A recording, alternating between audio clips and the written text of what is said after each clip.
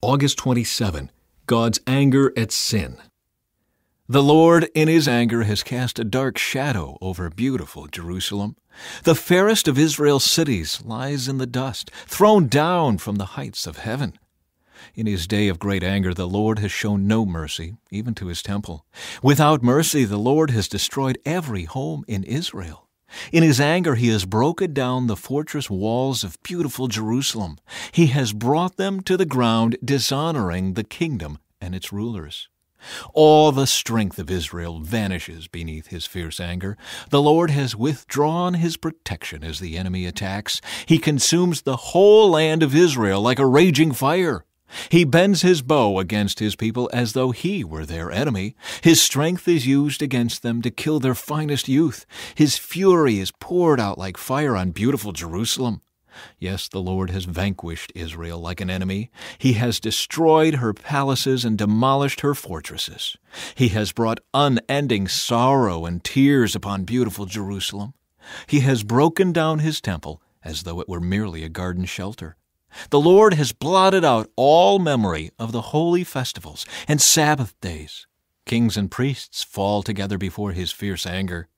The Lord has rejected His own altar. He despises His own sanctuary. He has given Jerusalem's palaces to her enemies. They shout in the Lord's temple as though it were a day of celebration.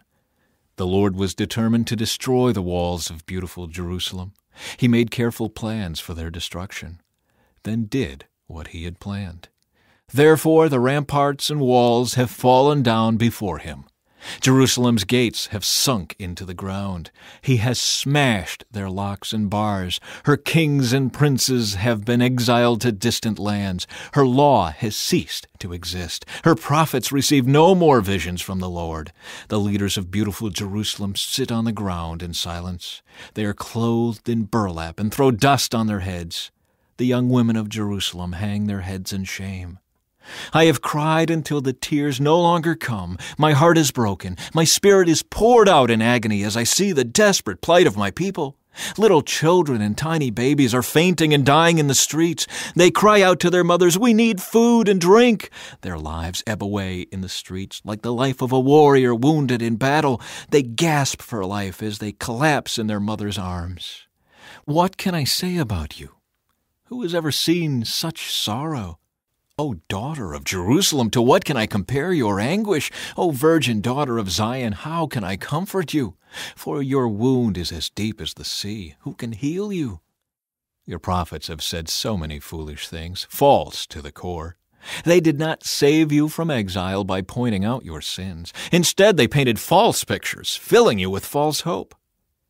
All who pass by jeer at you. They scoff and insult beautiful Jerusalem, saying, "Is this the city called most beautiful in all the world, and joy of all the earth?" All your enemies mock you. They scoff and snarl and say, "We have destroyed her at last. We have long waited for this day, and it is finally here." But it is the Lord who did just as He planned. He has fulfilled the promises of disaster He made long ago. He has destroyed Jerusalem without mercy. He has caused her enemies to gloat over her and has given them power over her. Cry aloud before the Lord, O walls of beautiful Jerusalem.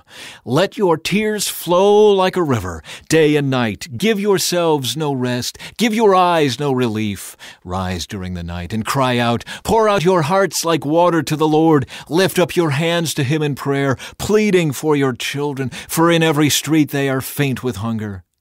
O Lord, think about this. Should you treat your own people this way? Should mothers eat their own children, those they once bounced on their knees? Should priests and prophets be killed within the Lord's temple? See them lying in the streets, young and old, boys and girls, killed by the swords of the enemy.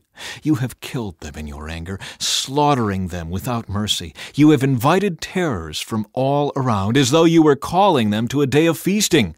In the day of the Lord's anger, no one has escaped or survived. The enemy has killed all the children whom I carried and raised. Hope in the Lord's faithfulness. I am the one who has seen the afflictions that come from the rod of the Lord's anger. He has led me into darkness, shutting out all light.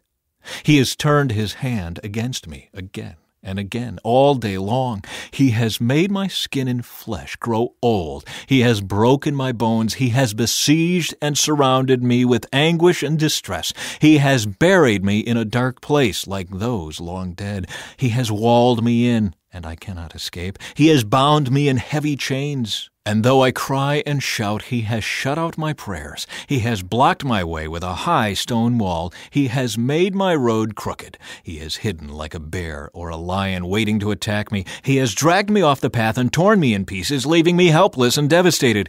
He has drawn his bow and made me the target for his arrows. He shot his arrows deep into my heart. My own people laugh at me. All day long they sing their mocking songs. He has filled me with bitterness and given me a bitter cup of sorrow to drink. He has made me chew on gravel. He has rolled me in the dust. Peace has been stripped away, and I have forgotten what prosperity is. I cry out, my splendor is gone. Everything I had hoped for from the Lord is lost. The thought of my suffering and homelessness is bitter beyond words.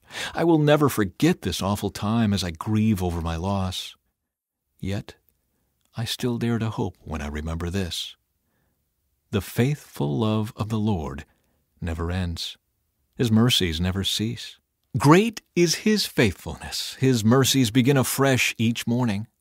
I say to myself, the Lord is my inheritance. Therefore I will hope in Him. The Lord is good to those who depend on Him, to those who search for Him.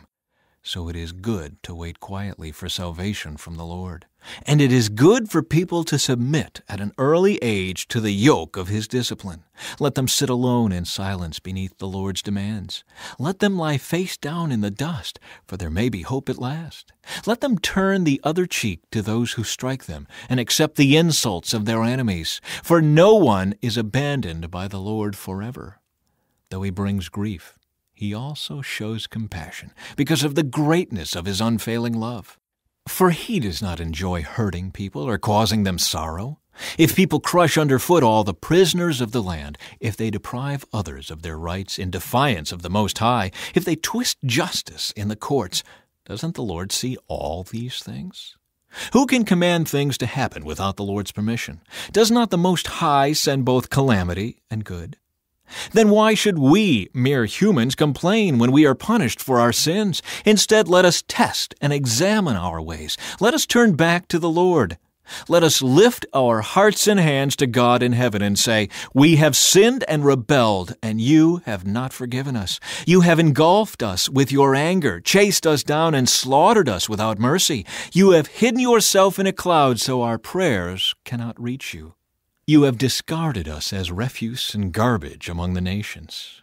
All our enemies have spoken out against us. We are filled with fear, for we are trapped, devastated, and ruined. Tears stream from my eyes because of the destruction of my people. My tears flow endlessly. They will not stop until the Lord looks down from heaven and sees. My heart is breaking over the fate of all the women of Jerusalem. My enemies, whom I have never harmed, hunted me down like a bird. They threw me into a pit and dropped stones on me. The water rose over my head, and I cried out, this is the end.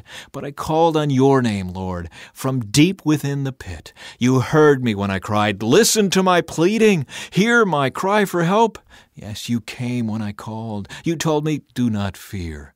Lord, you are my lawyer. Plead my case, for you have redeemed my life. You have seen the wrong they have done to me, Lord. Be my judge and prove me right. You have seen the vengeful plots my enemies have laid against me. Lord, you have heard the vile names they call me. You know all about the plans they have made. My enemies whisper and mutter as they plot against me all day long. Look at them. Whether they sit or stand, I am the object of their mocking songs. Pay them back, Lord, for all the evil they have done. Give them hard and stubborn hearts, and then let your curse fall on them. Chase them down in your anger, destroying them beneath the Lord's heavens. God's anger satisfied. How the gold has lost its luster. Even the finest gold has become dull. The sacred gemstones lie scattered in the streets. See how the precious children of Jerusalem, worth their weight in fine gold, are now treated like pots of clay made by a common potter. Even the jackals feed their young, but not my people Israel. They ignore their children's cries, like ostriches in the desert. The parched tongues of their little ones stick to the roofs of their mouths in thirst. The children cry for bread, but no one has any to give them. The people who once ate the richest foods now beg in the streets for anything they can get. Those who once wore the finest clothes now search the garbage dumps for food. The guilt of my people is greater than that of Sodom, where utter disaster struck in a moment and no hand offered help. Our princes once glowed with health, brighter than snow, whiter than milk. Their faces were as ruddy as rubies, their appearance like fine jewels. But now their faces are blacker than soot. No one recognizes them in the streets. Their skin sticks to their bones. It is as dry and hard as wood. Those killed by the sword are better off than those who die of hunger. Starving, they waste away for lack of food from the fields. Tender-hearted women have cooked their own children. They have eaten them to survive the siege. But now the anger of the Lord is satisfied. His fierce anger has been poured out. He started a fire in Jerusalem that burned the city to its foundations. Not a king in all the earth, no one in all the world would have believed that an enemy could march through the gates of Jerusalem. Yet it happened because of the sins of her prophets and the sins of her priests, who defiled the city by shedding innocent blood. They wandered blindly through the streets, so defiled by blood that no one dared touch them. "Get away!" the people shouted at them. "You're defiled, don't touch us!" So they fled to distant lands and wandered among foreign nations. But none would let them stay. The Lord himself has scattered them, and he no longer helps them. People show no respect for the priests and no longer honor the leaders. We looked in vain for our allies to come and save us, but we were looking to nations that could not help us. We couldn't go into the streets without danger to our lives. Our end was near, our days were numbered, we were doomed. Our enemies were swifter than eagles in flight. If we fled to the mountains, they found us. If we hid in the wilderness, they were waiting for us there. Our King, the Lord's anointed, the very life of our nation, was caught in their snares. We had thought that his shadow would protect us against any nation on earth. Are you rejoicing in the land of Uz, O people of Edom? But you too must drink from the cup of the Lord's anger. You too will be stripped naked in your drunkenness. O beautiful Jerusalem, your punishment will end. You will soon return from exile. But Edom, your punishment is just beginning. Soon your many sins will be exposed.